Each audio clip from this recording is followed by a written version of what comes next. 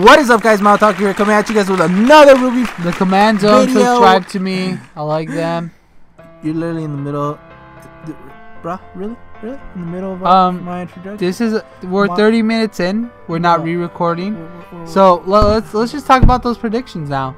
All right, guys. So Team Sun, I'm pretty sure you guys already know. Like, it's not a secret, but only Sun and Neptune, they're pretty much like the most important characters of Team Sun. So far, right now. Yeah, here's so my far. prediction. What's your prediction?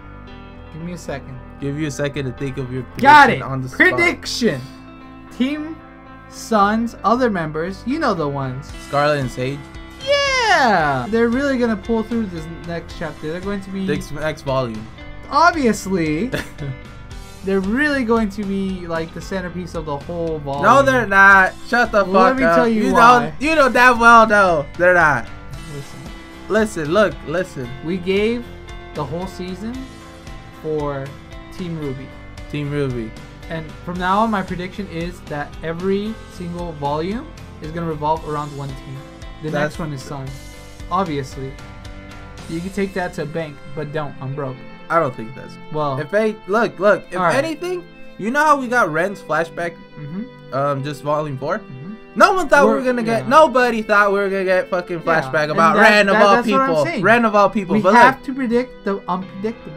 No, but look, right now it just seems, seems like we're getting flashbacks depending on like the location that we're heading. Right. All right. It just happens that they were passing by Ren's old village, so of course, so like they just like, okay, we're getting a flashback of Ren. But look. New prediction. What?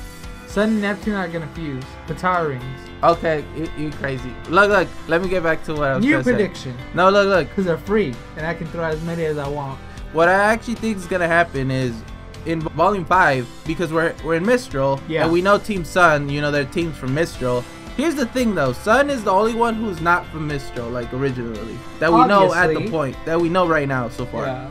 Sun's straight up from Vacchio, like that's his childhood. So if we ever go to Vacchio, that's where I think we might be getting the like true full on like Sun backstory. You get me? Yeah. Right now we might get little glimpses of it, like him barely showing up to Mistral, and then that's where he meets Neptune and everybody else. So I think we're gonna get a flashback of how they met. Okay. In volume 5 possibly. Yeah. If anything, it's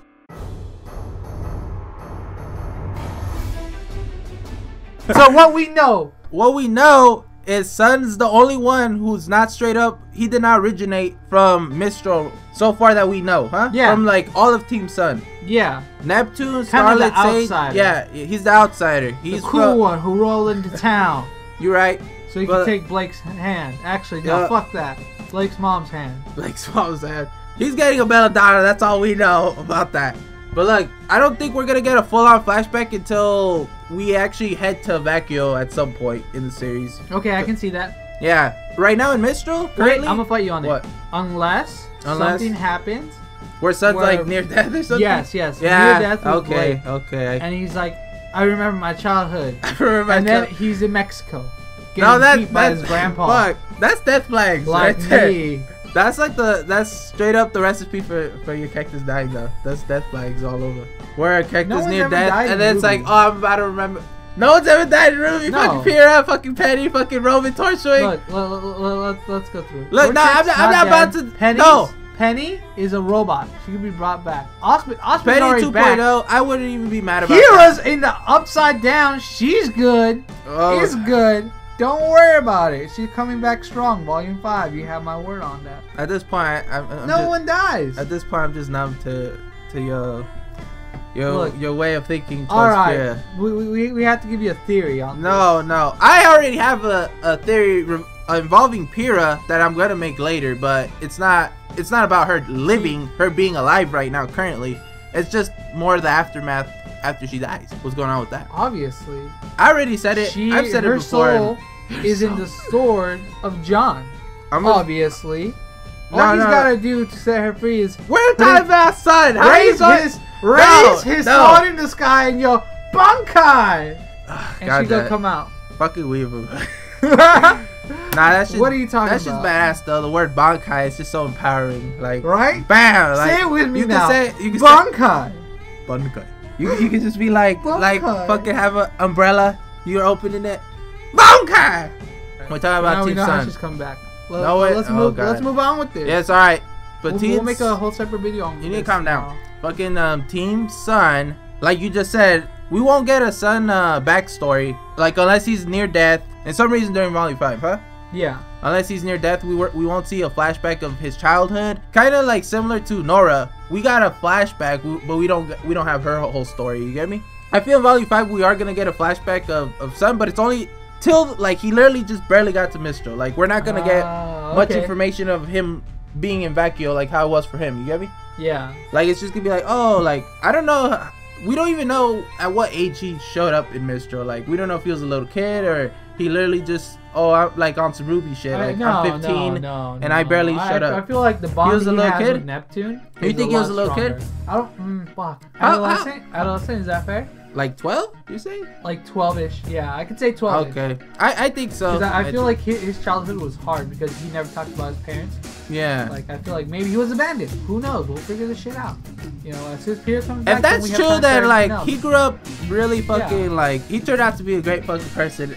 Like depending on all the circumstances that like were fucking with him. Then if that's true, because look, he still trusts people. Like if he got abandonment issues and like all this fucked up shit, that would like make somebody like Booty's too fine not to trust.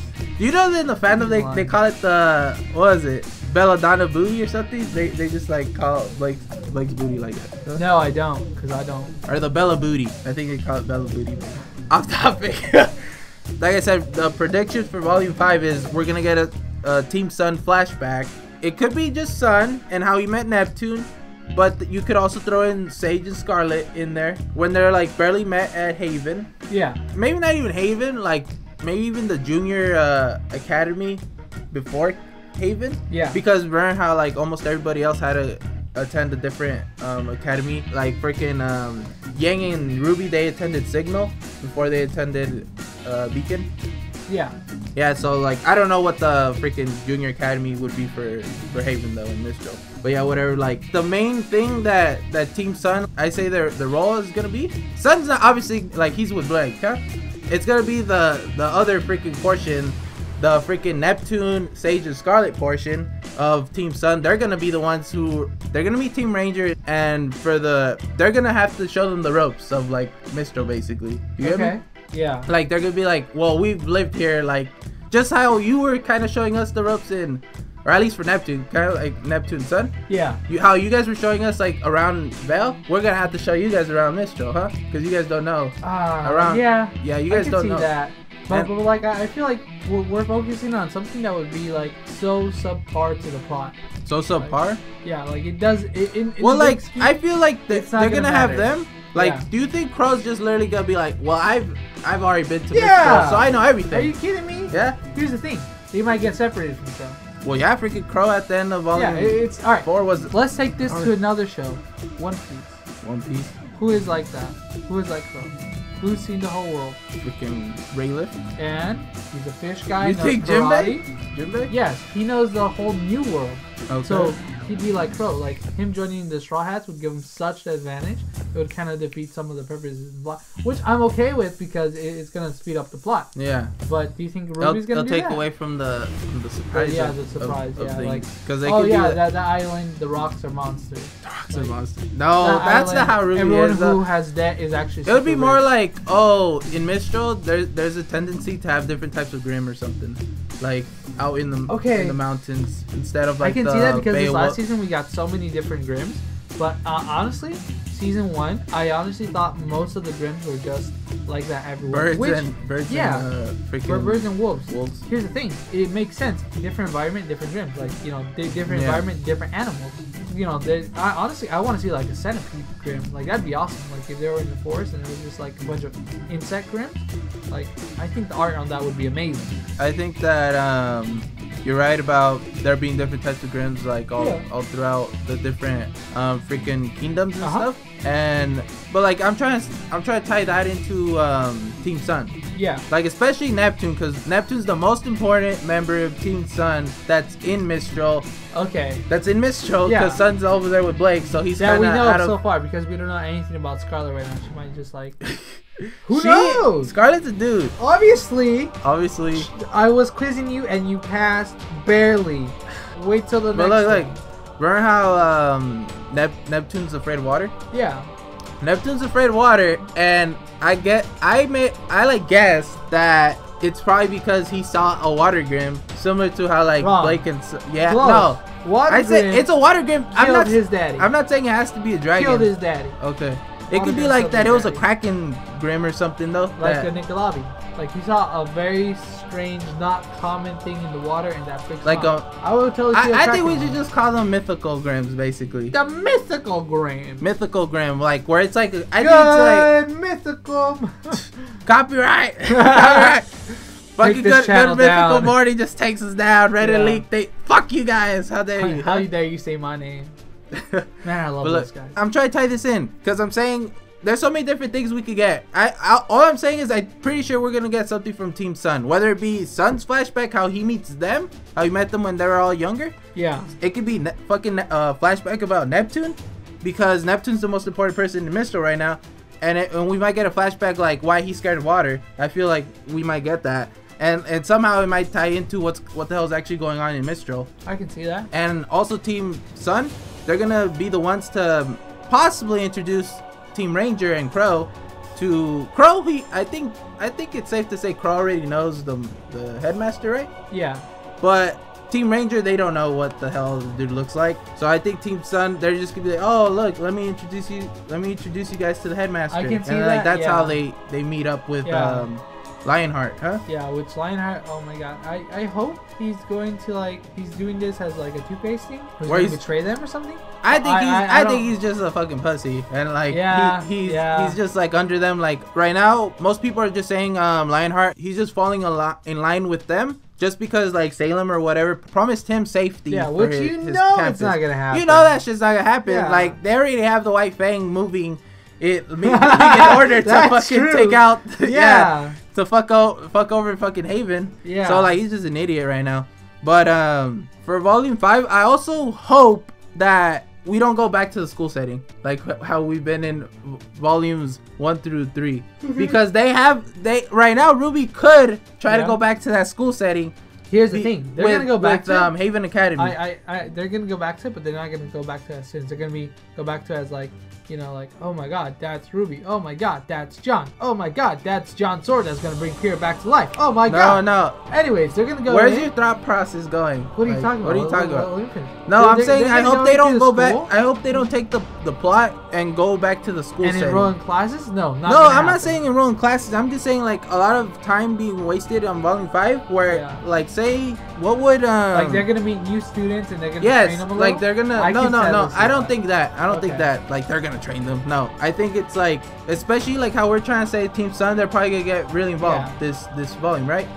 I'm saying is I don't want them to waste so much time and say, because Team Sun, they have an academy. Yeah. Team Ranger, they don't have an academy. But I'm saying is Team Sun, like, what do you mean? Like we waste. Their academy's fucking done. How dare you? Beacon. They're bringing it back. Well, yeah, they're bringing it back, but right now there's no classes. That's what I'm trying to say. Haven is still running, huh? Yeah. And what I'm trying to say is there might be scenes where we just waste a lot of time on Team Sun, where they're just like doing their everyday freaking school stuff. You get me? I feel like I feel like we might get a glimpse of it. A glimpse is okay, but don't I really doubt it, and I really hope we're not going to do that either. Cause like fuck, man, a year for RWBY. Let me just. But look, this is also where I'm trying to get. I just hope we don't go back to the school setting. Like, I'd rather Volume 5 be spent more on, like, everyone's guessing, you know, Team RWBY's gonna get back together by, like, the end of Volume 5 at least, where, like, Yang, Blake, Weiss, and RWBY, they're all in the same place. Maybe they might not be cool with each other by the end of the volume. They might not be cool with each other, but they're all in the same place, like reunion, Team RWBY reunion. But what I'm saying is, like, mostly Volume 5, I want, like, at least from the Team Ranger side and Qrow, I want them to explore Mistral. Like, I want them to go around and see the place, meet new people. It's still the same thing. I just don't want them to hang around the academy the whole time. You get me? Like, it's just, we just mostly see the academy. Well, here's the thing. Lionheart is going to be a big thing about the next volume.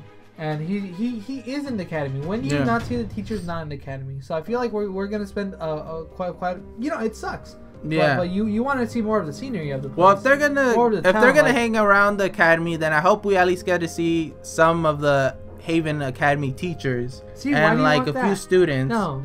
Well, that's not realistic. Like you just see the headmaster and you don't see any teachers. Yeah, we'll see around. some. We'll, you know, most likely. But here's the thing. It can't be that we just see Team Sun though. I doubt that. Like, you know, there has to be some new players getting in the game. You know. Yeah. Getting thrown in the game, because that's just what happens in life. You know, you go somewhere that you see more people, huh? You don't just see the people you know from that place. But sometimes you do, and it's horrible. No, but look, I'm gonna give a little hint. I want them to go around Mistral for obvious reasons, so we could see the, you know, the aftermath, what happened to their champion, his death. You know what's going on with that. Because you know damn well there has to be some way of them showing. Here's the thing. This is what's gonna happen. I wouldn't even be surprised they have a statue of Pyrrha somewhere in Mistral. I wouldn't even be surprised. They're gonna have 4. And here's the thing. Because you're protecting north, east, south, look, west. I still have a problem. Boy. How does everyone know that Pyrrha's dead? I don't think everyone knows that Pyrrha's dead. I hope they don't break the news. Because like that doesn't. I hope they don't break the news. Here's the thing. It's gonna happen. If they break the news, here's the thing. Family's gonna be chill as fuck. They'll be like, oh, they're gonna be chill. No problem. Guess what? My fucking ability. I already know my daughter is in another dimension. See, first off, her sister over here, her twin sister, had this semblance that's called soul bond. And so, like, she would die if Pyrrha was really dead. So you good. And here's the thing. Fuck it.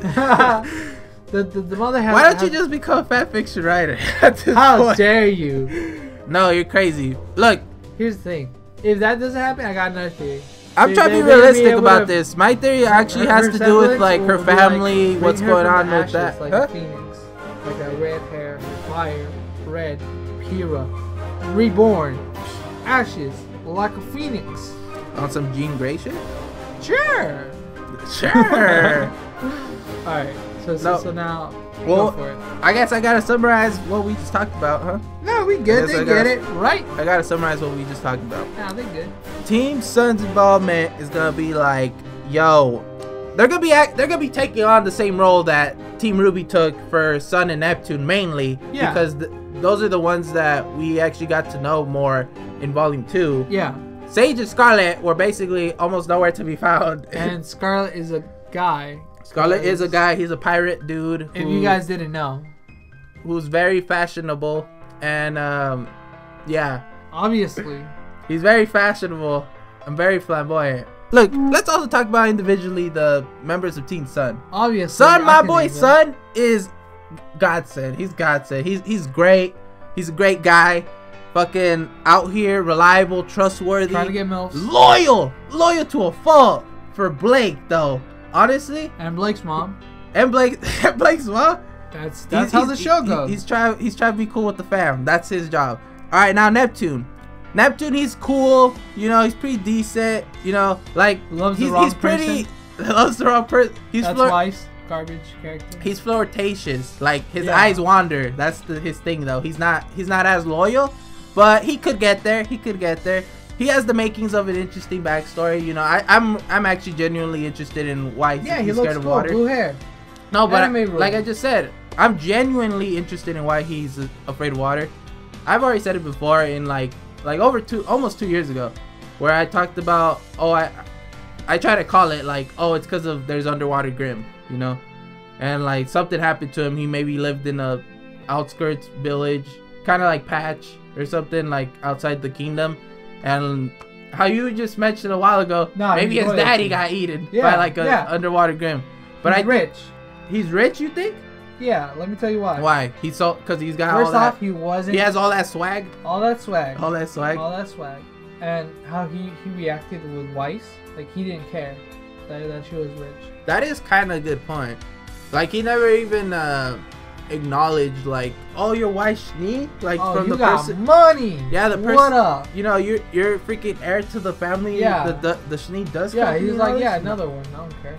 Yeah, that's pretty true. But look, he's also smart. Like we already know he's smart because like most people, they have to make their weapons, right? Yeah. And like I think creating a fucking what fucking, it's like a lightning gun, but that's also a fucking, it also turns into your fucking trident lightning spear. That seems a more complicated than some of the weapons we've seen. Like, like Yang, he had help, Yang's just like shotgun fucking. No, well, I don't know if it's the same for in their school like how it is for Signal.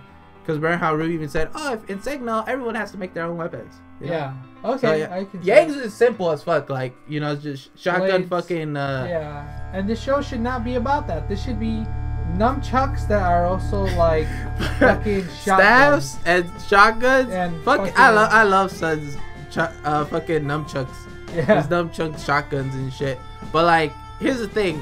That's just hard to animate. Like. Oh yeah, no. And I want this. You know, I was studying right now. Like, we haven't seen that shit in a while, and I think I want the most convoluted weapon you can give me. I want someone using a fucking toaster. A toaster. Toaster that opens up and it just like fucking grills people. Like it becomes like you know, like kind of like a bow staff, but like on the sides it's just like two giant hot and ready fucking. Like hot and ready, like, just like smacking people and like it imprints it imprints the word hot and ready. Little Caesars onto the 5 for 1. I like that. That shit's fucked up. Give me that, Miles. No, by convoluted, I thought you meant like, oh, like say someone has like a little box, and the box can turn into almost anything. See, like it keeps morphing. I want it to be impractical. Convoluted. Like I want it to be like everyday household items, like a toaster, like a fridge. Like, give me like some dude carrying a giant fridge on his back that's like a blizzard gun, and he fucking morphs it and becomes like a vehicle, but he can't use a vehicle all the time because it'll overheat and it'll melt his ice cream in his freezer. That's right. I want it that convoluted. I don't get another show like this. I need this. It has to be a gun in some way though. Obviously. Like, everybody's weapon has to be a gun except John's. John's like the only one who.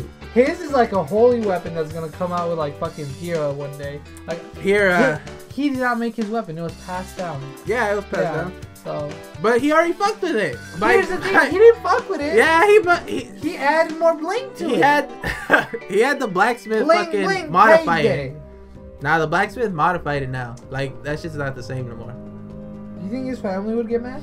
I don't think his family's gonna get mad, especially because they got that fucking they got that Nico's gold on it. Yeah. It's like, oh, you're right. Great job. Huh? Great job, son. How'd you get it though? And then they're like, I looted my past best friends and possibly lovers dead body. And it's like, good job. You got some gold. Good job. You do the Stark way, huh? That's you say Stark. How dare you? That's the Arc way. You're fired. You're done. Get out this YouTube channel. That's the Arc way, huh? Yeah. Let me say something. How do we get so deviated for Team Sun though? We're talking about convoluted weapons. Like I want another weapon that's like a hula hoop. I didn't even get Give me a hula hoop. I didn't even get to go on to Scarlet or Sage though. Let's talk about Scarlet and Sage right now. All right, let's talk about Scarlet and Sage. Who's gonna get the hula hoop ring?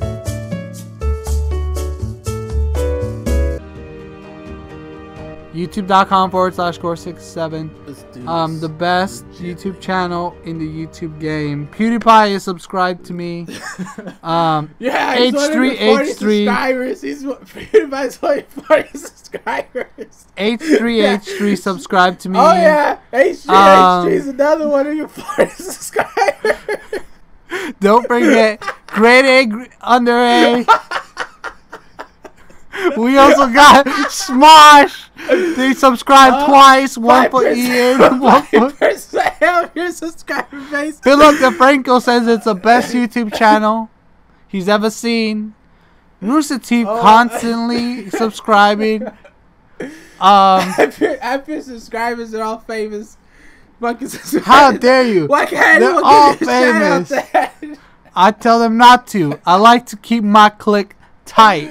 Like Kanye. Because they obviously Drake. They love you for your Rayman. Drake. You don't upload.